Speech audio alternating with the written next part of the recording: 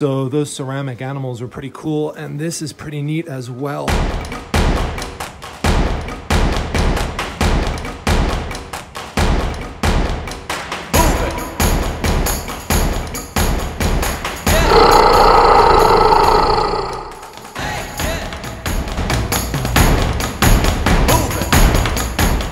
Hey everyone, it's Dominic, the Primetime Treasure Hunter. Welcome back to another video. I hope you all enjoyed that estate sale hunt that we went to yesterday at that house from 1847.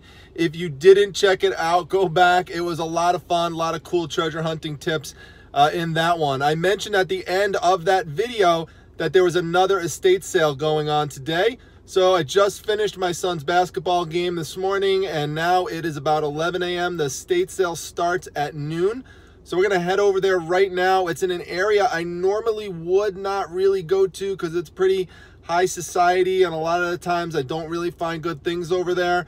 But this one may be an exception. It's from my #1 favorite estate sale dealer. So I always go to her sales no matter what. So let's head out to that one right now and see what we can find. Okay, so we are here. There is a long line of cars that is set up. As you can see, a lot of people waiting inside. There's the house right there that we're gonna hit up. My name is already on the list, so we just got to park our car and find a spot down here somewhere. Here we are, number 36. Dominic. So these are some very cool Japanese pieces. I always say to look for Japanese vintage stuff. This turtle bank is pretty cool. Right here you could see on the bottom it says that it was made in Japan. I believe this actually was made by Lefton. They made ceramic salt and pepper shakers too. This tiger is probably the best one. It's really neat. Also made in Japan. This one made by Lego, not Lego. This is a different company you're gonna come across that makes some good vintage items, and that's definitely one to look for. LEGO. This red elephant is pretty neat as well. A lot of people love elephants, and this one, as you can see here, was also made in Japan. So another very collectible type of item here. We've got another turtle as well. Turtles, very collectible too. And then we have this butterfly, which is pretty neat. Makes me think of Jessie's shops. Maybe she would like something like this, but there's a lot of people who collect vintage butterfly stuff. It's a little discolored on the bottom, but still, you're not going to see that when it's hanging up. So that's a pretty neat piece too.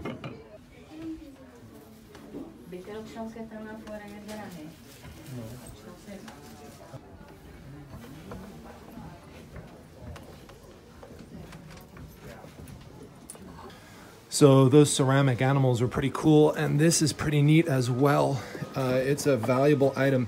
Anything by Mattel, definitely look for it if it's a vintage item. This has the original box. The piece is in here, so you can see it right there. I will pull it out so you can see it some more. So this is the main piece that's used to mold the plastic, and it has a lot of the different pieces inside of it as well. So great piece overall. Doesn't have a price on it either, which means it's not going to cost much on checkout. All right, I'm going to dedicate this one right here to Star from Flippin' Hippos. Right there, that's a cool piece. The box is in pretty bad shape. If you're curious what it looks like inside, this is what it looks like. It's pretty neat. Unfortunately, this one doesn't really have much value unless it was unused, and this clearly is not. It's got a bunch of damage to it, so you can see the box is pretty shot and stuff. But anyway, there you go, Star. Okay, see these things? I think they're pretty cool myself, but no one wants them. They don't sell. Do not pick these things up. These are on my no-low list. Things not to get. Now, this is a pretty cool piece. I'm surprised it's still here, probably because it's not in a frame, but looks really neat. All these military guys here lined up. Nice black and white vintage photo. It's pretty cool. What do you think? It is cool. Yeah, right? What period of time is it? I'm not sure. I'm not sure. Got a little damage to it, but you know, I could see this looking really nice in a frame. Something to do some research on for sure. I mean, people will just love zooming in on these guys and looking at the different faces. Like, I really like this guy right here. This guy's pretty cool. Look at this guy, he's just chilling. I love this picture. This is so neat.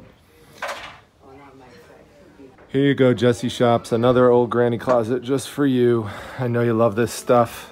You'd probably buy every single thing in here, but not for me. I'm gonna pass this stuff up. Sorry. Oh boy. Squatting down in this room here, and found a little trilogy that people left behind. This one by Sigrid Undset is pretty cool. It's worth about 25 to 30, so it's a neat one. I'm gonna just pick up, toss in the box. I said again, I can't forget you 50 people. So you got a little snack. All right. I love the way your sons.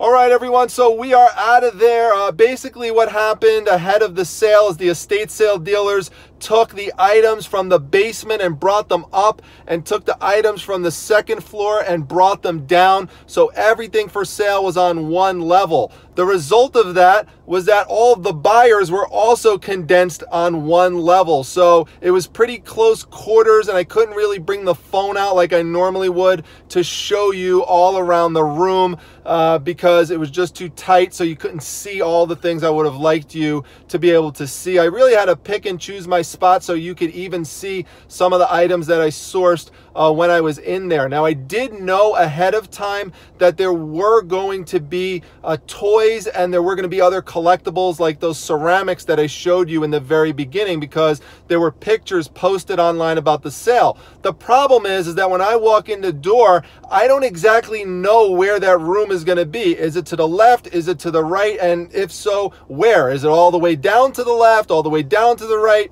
You've got to try to do some reconnaissance work to get some of that information. So you could ask the estate sale dealer if you have a good relationship with them, or even if you're just starting out, you could try and ask and they may tell you. In this instance, I didn't even have to do that. They already know the kind of stuff that I like, and they just said, Dominic, back right, and pointed me in the right direction to go to. So I zoomed right over there, and that's how I found all of these items so fast. Now, in terms of strategy, and that was just one that I told you, but there's another one, is when you go into the room in the beginning and there's a lot of stuff that you see that you like, I always tell you, you have to have your hand on the item so that you could claim it. Well, what if there's a bunch of things, like all of those ceramics? You can't possibly have your hand on all of them. You're not an octopus, right?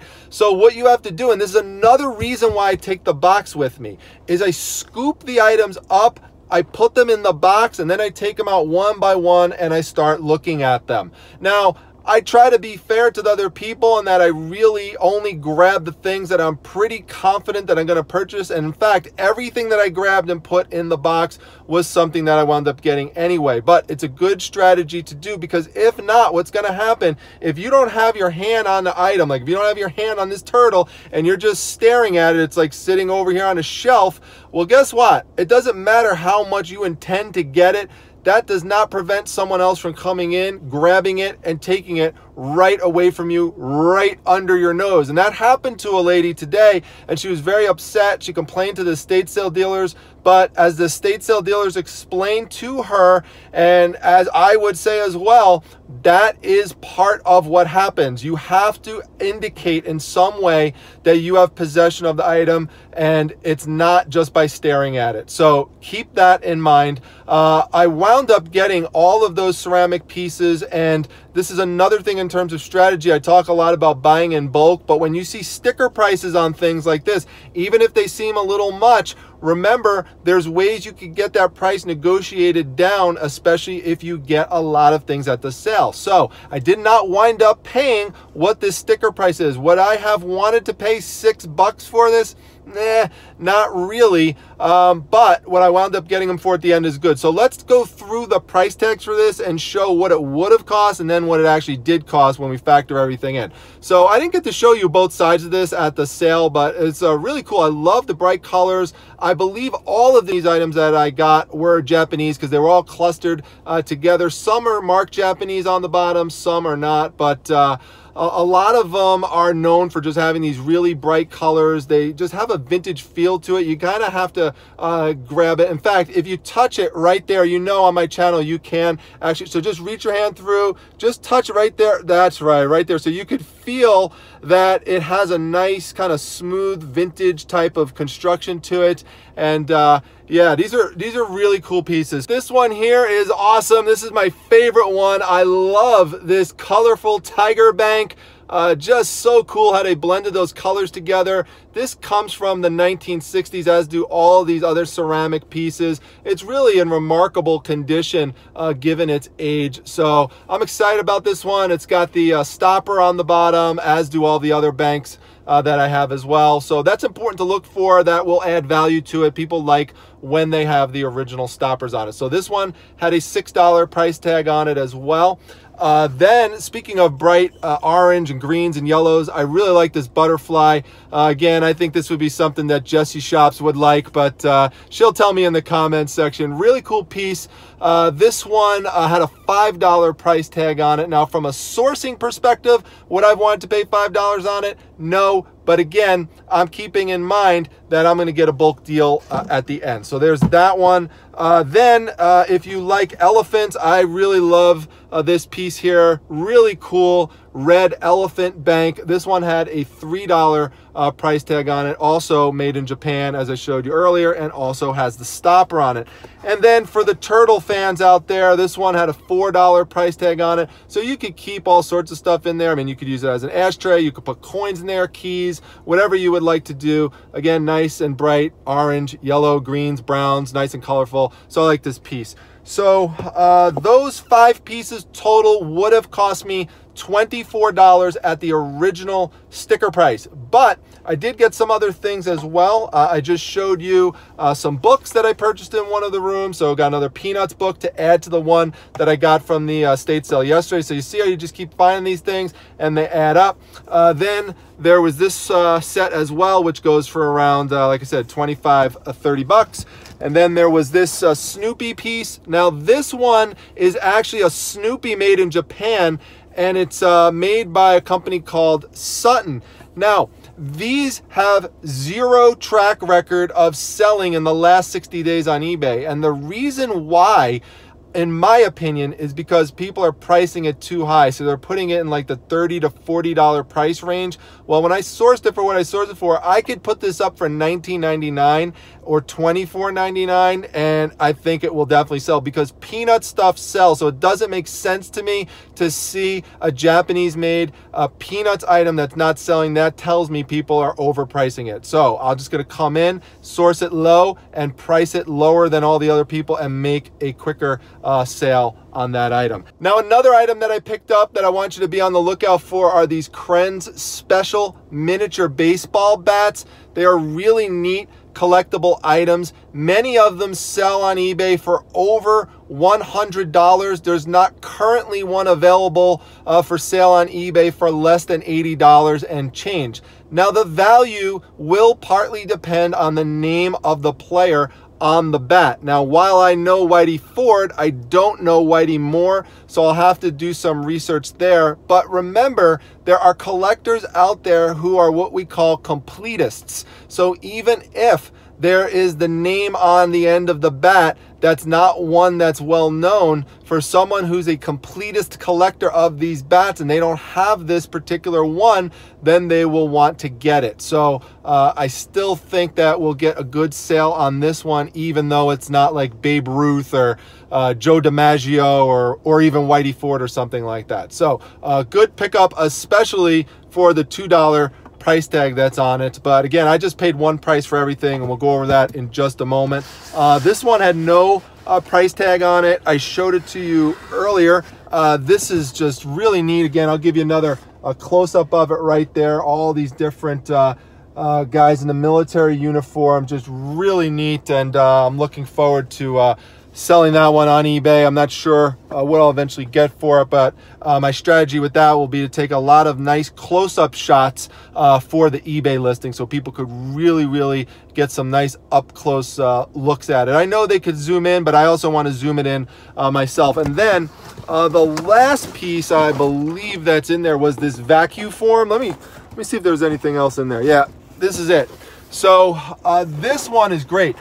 Depending on what I find in there in terms of how complete it actually is. I mean, I know I pulled it out somewhat, but there was one of these that sold recently on eBay where somebody took a crayon or a pen and basically colored this whole guy's face in and his hair, and he doesn't look anything like what's on this, and it's still sold for $175 plus I think some shipping. So at a minimum, I should be able to get $100 out of this. So definitely excited about this purchase right here. All right, so how much did I pay for everything? You're wondering already. Well, remember, the ceramics alone would have cost $24. I got everything in that box, including the vacuum form, the pictures, all the ceramics, the plush doll, everything, the books, everything you saw, $20.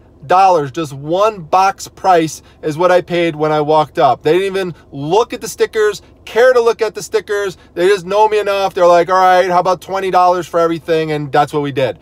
So I am beyond thrilled to get these items for that price. By the way, I will later on write the items on here just in case you're wondering. I put the address on there at a later point, but she just leaves it blank for me for now, which is fine. If there's a ton of stuff like what I got yesterday, I'll just write miscellaneous estate sale items, just in case you're wondering for inventory purposes how I handle that. And by the way, my first name does not have a K on it in reality, just a C, but you know, she likes to put a K on there sometimes, I guess. Well, that's about it for today, everybody.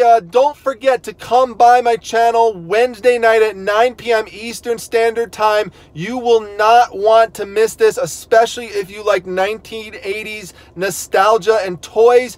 I have Michael D. French coming on from the Retro Blasting YouTube channel. Go check it out already in advance. The guy's absolutely amazing. He's got about 60,000 subscribers, and he's like one of the main people who you want to go to on YouTube to learn about those types of items. It's just going to be a great show. It's going to be a lot of fun. Mark your calendars for that. Click the bell icon on top of my channel. That will give you notifications for when I go live, when a new video pops up, that sort of thing. Now, if you like the video, please make sure you hit the like button. Drop a comment down below. Remember, if there's anything you see here that you like, just let me know. Put a message in the comment section or hit me up on Facebook Messenger, and I will try to work out a deal with you and give you a good price on it. So with that being said, make sure you subscribe to the channel as well. Come to my Facebook group, the Facebook Reselling Resource Center, and my Instagram account. That's at prime_time_treasure. I'll see you all at the next video, everyone. Take care.